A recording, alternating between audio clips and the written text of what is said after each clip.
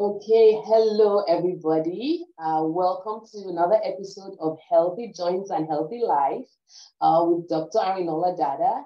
I have a special guest today. Her name is Dr. O. So Dr. Tolulope Olabintan. She is with us all the way from Marshall, Texas, pretty close to Dallas. And she is a phenomenal physician. We are going to learn how to live well and long. I have my notes. I have my pen. I am ready. Dr. Olabintan. So I'm going to have her introduce herself. But just before we do that, for those who don't know me, my name is Dr. Arinola Dada. I am a rheumatologist. I help people with joint pain become pain-free, and people who have autoimmune diseases get their immune systems back on track. So let us welcome Dr. Tolulope Olabintan to our show. I'm excited to hear about how I'm going to live well and long, because that's something that we all need to start thinking about now. And so, Dr. Olabintan, can you please introduce yourself? All right. First, I have to say thank you so much for having me here. I am honored to be here, and I love what you do. So my name is Dr. Tolulope Olabintan. I'm a family physician. I'm also the CEO and co-founder of Living Spring Family Medical Center in Mansfield, Texas. I am also a foodie. I know we're talking about living long and well, but I want to mention I do enjoy eating. I'm a mom, I'm Christian, and I'm a wife as well. I also wear many hats, and I love improving the quality and quantity of life, because I believe life shouldn't be dragged through, but thrived through. So yeah. I love that, thrive through. Okay, so Dr. Olabintan, you and I have known each other, I think, for probably a number of years now, right? And I would tell you that her patients absolutely love her, right? They are just a bunch of raving fans, right? So Dr. Olabintan has a show where she talks to people about living well. She also has a clinic that's thriving and growing, and she has amazing staff, and that's actually what we're talking about. And how she's managed to get a team of people that are very passionate about caring for patients. So, Dr. Olabintan, can you tell us a little bit about just the story of a patient who's had like an amazing outcome after the benefit of being in your care? Wow. I like that you mentioned the team, because it does take a team effort. But I'll give one story jumps to mind. And this is a patient, the first time I saw her, she had a panic attack, or she was having a panic attack. Blood pressure was high, heart rate was high. She's seen a cardiologist, and he had referred her to me. And so we talked medications, we talked, okay, what were triggers? And then we talked long-term goals. And I asked her, I mean, the truth is, what's most important to the patient is usually what drives them to do the things or to make the changes that make for a better quality of life. And so for her, she wanted to be able to go to places and do things she enjoyed without feeling so tense.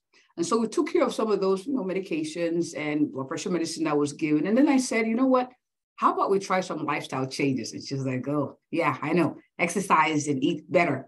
And I'm like, well, let's start a little bit at a time. Let's talk about the why, and then let's talk about practical things. And being able to relate to her the fact that I enjoy eating food, and yes, I know fried food included. We talked about maybe having someone cheer her on her journey to eating the healthiest way she could. And so we talked about having a health coach.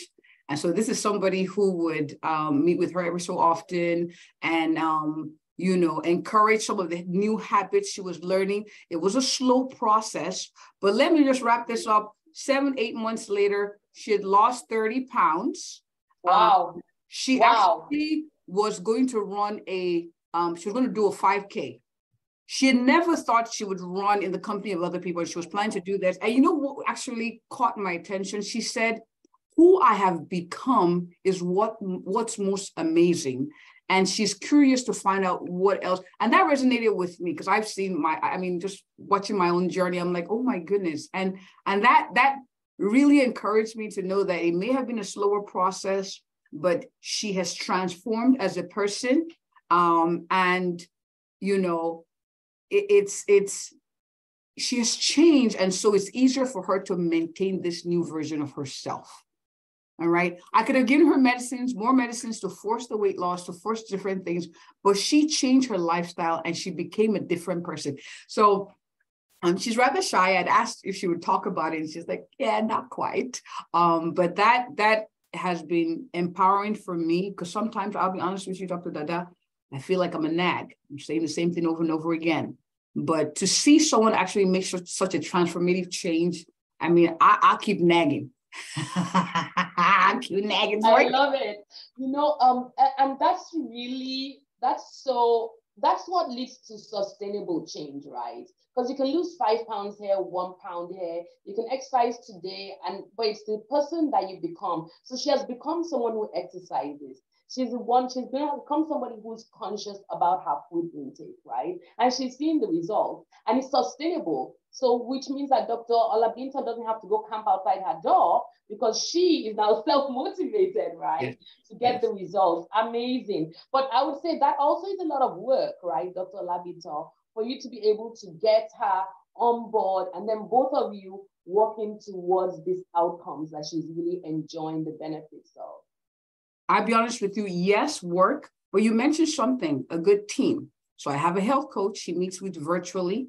We meet every couple of weeks to say, hey, how's it going? What can you tweak? How can I help you make the progress faster or smoother? So it's a whole team. For when she comes in, hey, look, we did this, your blood pressure is better, yay! That's the MA. And then we go and we have a conversation, and then she meets with the virtual coach virtually in between those visits. So there's someone kind of giving her a high five each step of the way. We all need that positive blood pressure. Yeah. We definitely do, right? And so I think that's, working with Dr. Olabintan would be where you kind of get the coaching, you get the team that really helps you to work. So it's not just one person, it's a bunch of people that you're accountable to a little bit. But at the end of the day, you kind of get to where you want to be. So Dr. Olabintan, tell us, as if we haven't heard already, what makes you passionate about what you do? I think what finally hit it for me is, one, I'm owning up to the gift. So I have the gift of compassion. It used to be a burden, but I've learned through coaching, through community, through relationships, how to channel that to pour into people without over depleting myself. So it's like a superpower.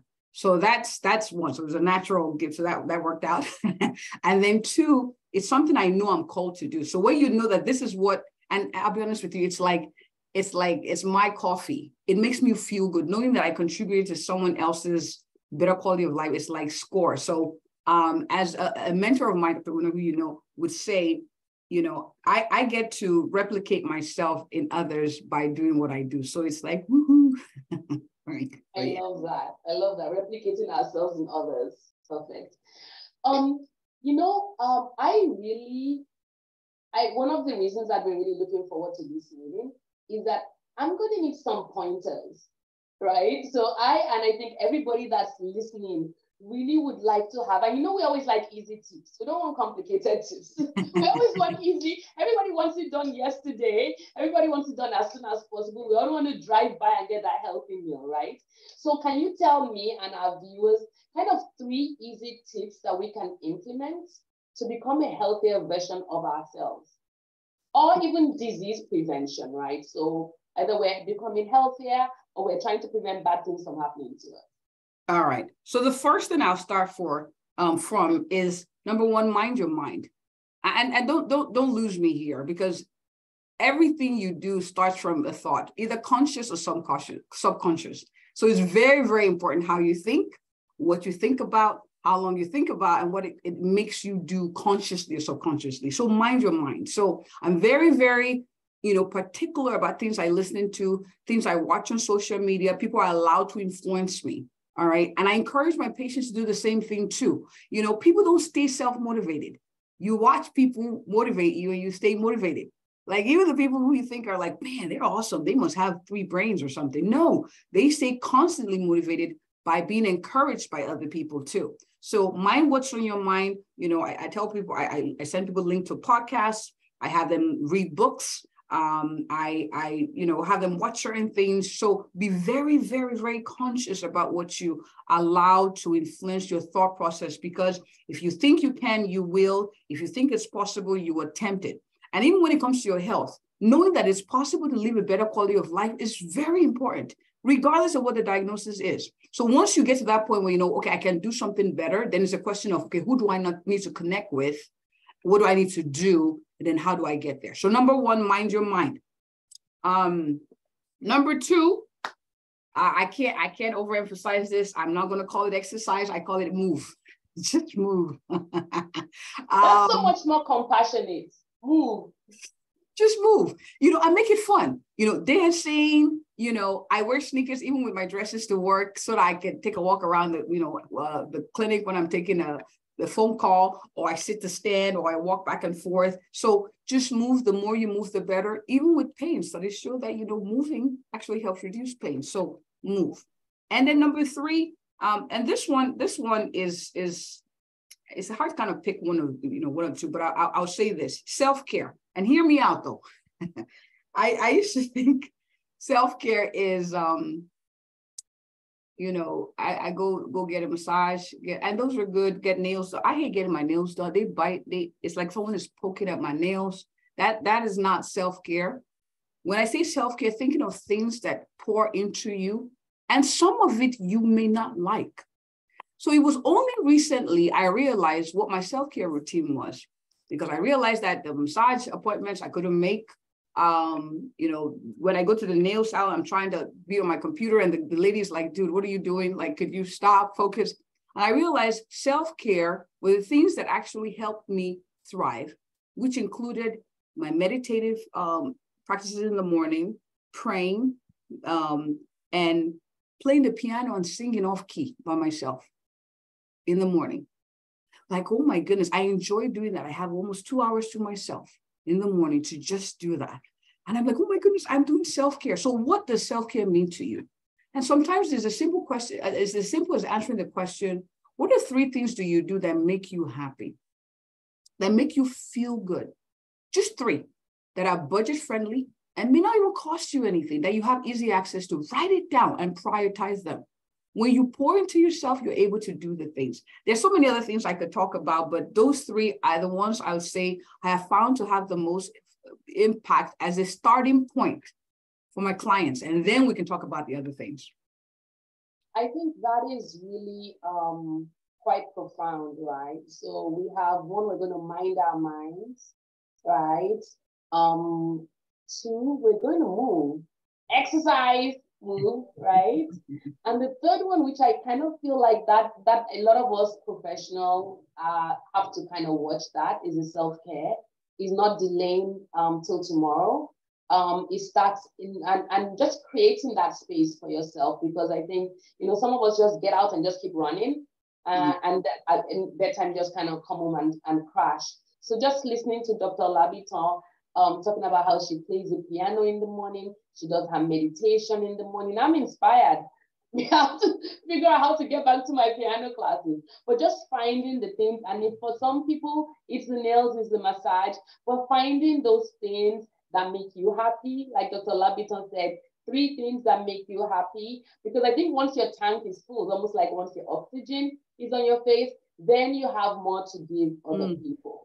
So thank you so very much for those 3 pointers, because I think when this is fine, when the mind is fine, when the self is cared for, then you can actually give to the world. So, so tell me about what, you kind of mentioned it a little bit there. I love my fun question, superpower. What is your superpower? And or what superpower do you wish you had, and why? My superpower is definitely my faith. But what superpower I wish I had, and this is kind of counterintuitive, I wish I didn't need sleep. There's so much I could do. Oh my, you just finished telling us about self-care. I wish I did, because there's so much, like, I'm like, oh, maybe I try that, but I realized that's not good in itself. But you asked if I wished, I actually had someone, I said, I want to pray. You pray that I have the power not to need sleep. And they looked at me like, no. Even God rested. So no, that's a negative. But hey, I can wish, no? You can wish, yes, serious. I'm getting into my calm, kumbaya thing. I'm going to meditate in the morning. I'm going to play piano. Now you don't want to be sleeping. Okay, so right? luckily, Dr. Olabintan is not going to get that superpower, but she's got plenty of superpower on her own. And definitely, I really find I feel like I'm moved just with the part about the self-care. And I feel like I've learned something that I'm actually going to take and I'm going to use to just improve the quality of my life. And that is what kind of spreads its tentacles to everything else. Yes. So, Dr. Olabintan, how are people going to find you? How are they going to work with you? Please give us the beans. All right, awesome. If you're looking for a thorough and a passionate and a caring family physician who will help you live long and well, I am she. You can find me www.livingspringmedicals.com. Follow me on Facebook, Dr. Tolulope Olabintan. You can just Google my name or Facebook, search my name. Living Spring Medicals also on YouTube, on Dr. Olabintan on TikTok, on Instagram, and on Facebook. Just Google me, you'll find me in the places. Google Dr. Olabintan. She's everywhere. She's phenomenal. She is caring. She's empathetic. She has an amazing team that'll be willing to work with you. So thank you everybody for watching. Thank you, Dr. Olabintan, for taking time out of your, I know how valuable your time is. So really appreciate you coming on to this show. For everybody, remember to subscribe to our YouTube channel at Healthy Joints and Healthy Lifestyle. Share with someone who you think will benefit from this. And please like the video. Thank you, everybody. And we will be bringing you these hints weekly to make sure that everybody is brought along on the journey to healthy versions of ourselves. Bye, everybody.